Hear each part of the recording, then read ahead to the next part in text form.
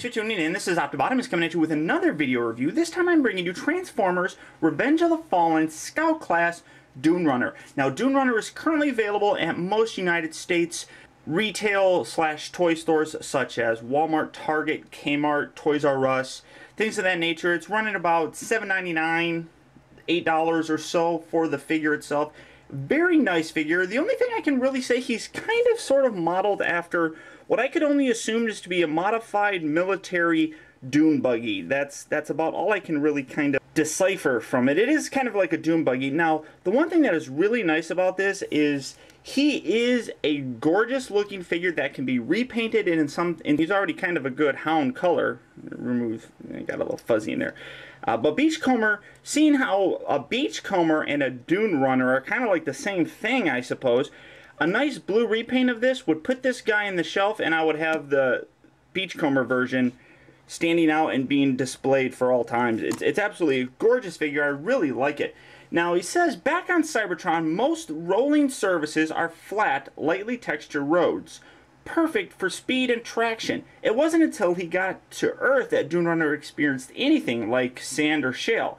He can't say he enjoys his new vehicle mode, but he appreciates that it lets him patrol the deserts and mountains where many Decepticons have taken to hiding. And there you can see his tech stuff. Very strong little guy. Has a high amount of endurance as well. Not too ranked, but not too skilled, so he's kind of like Ding. But really nice. Very nice looking. I love the way this guy looks. As you can see, there's a nice, and I'm going to try and zoom in, nice Autobot symbol right inside the center of that. It looks like a Sector 7 logo. 0318, which I'm not sure what that means. I didn't research, so I do apologize. But you can kind of see inside there. Nice detail, nice red lights here. Very nice detail on this figure. I really love the way he looks, and then robot junk on the bottom. So to go ahead and transform him, he's actually fairly simple. I just will usually lift these up, get these out of the way, and they're also posable, so you can move them any which way you want. And it's a nice metallic-y blue paint. I don't know if you're able to get that very well. Just kind of take the arms out here on the sides, rotate those out. You can fold these back at that point in time. You're just rotating. A lot of rotation. Fold that back. Lift this up, and then you're going to rotate right up here. You're going to rotate this around, separate the legs, flip these bits out, fold that out, like so. I know, I said like so. I got to come up with a different word. Fold that out thusly. Thusly. So you have his arms positioned like so. Oh, there it went again. Fold this kind of down, fold this little bit back, and that will fold all this back, and then you can lift up his head, and this kind of will peg into place. And here you have Dune Runner, and you can kind of rotate these out. They swivel like so. So I'll usually swivel them to the top portion, so you can kind of position them downward a little bit better. And lo and behold, here you have the master of nothing and all that stuff. Master, that's not nice. Here's Dune Runner. Now, Dune Runner, he's kind of got a goofy little face, and I'm going to show that off here. But it's very reminiscent to what the good old Beachcomber face kind of looked like. So that's what I'm saying. If you repaint him, he's going to look nice. Nice Autobot symbol on the top there. He's got hands inside here. And, I mean, overall, this is a really nice figure. I really love the way that this figure actually moves. There's no light piping or anything that moves. I like the way he moves. I don't know, whatever. His head is kind of on a ball joint, so you can get some rotation there. His arms will rotate.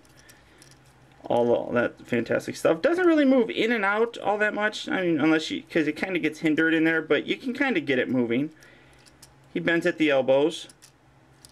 Doesn't rotate at the elbows, but that kind of sucks. Rotates at the waist, though, as part of the transformation. Upper thigh, knee, and a little bit of pivot in the foot, as this little bit thing down here is part of his foot.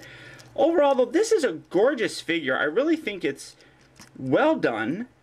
And as I said, if they repainted this guy... Oh, there's actually too many parts at the elbows, I'm sorry. If they repainted him into a Beachcomber figure, I would absolutely pick this thing up in a heartbeat. Now, some people will take this off. Well, I'll do this one. take this off, and they use that as now they have kind of a movie Hound figure. Sure, I guess. It can be done because it's kind of the same color scheme and everything, but overall, though, I just think this is a gorgeous figure. I highly recommend this thing. It's only a Scout class figure, so it's not too expensive, but he just looks so cool. I really, oh, well, when he stands up. I just think, stand, you sucker! Oh, his foot's bent. I'm sorry. There. Take the legs, fold these little bits in on his feet, and fold this bit inside. Again, fold that nice and in, and rotate that down. Then you can bring them together. And this is a very strong peg. There's a slot right here and a peg hole right there. And this pegs together so hard it snaps. Well, it snaps when you take it apart. But really nice. Kind of lift up his chest piece, rotate his legs. Just kind of fold this down to get this out of the way. Come around to his head, straighten out his head. Fold that down. This little piece here will fold forward, as well as the back bumper. Position the arms where they're down like so. Slide the elbows down like so. Kind of lift those up again just to get them out of the way. Rotate. You see his wheels back here, so you got to rotate these outward, and then at the same time rotate the side panels. So that's a little tricky. Actually, I'm having problems with it. Ha! Okay, you're just going to fold this down. Okay, now you have that on the side. So again, you're going to rotate the wheel out, and as you do that, you're going to rotate this arm. So hopefully you can see that. Just going to slide that in. That lines up nicely. Just kind of fold those down, fold those down. And here you have Dune Runner back in his vehicle mode, and like I said, this is a gorgeous figure that if you guys don't have him, you really probably should pick him up. Even if you don't like Scout class figures, he's a small figure, but he is has a lot of character. Very nice looking robot mode, very nice looking vehicle mode. Highly recommend this guy.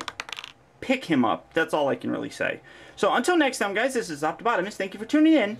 I'll talk to you later.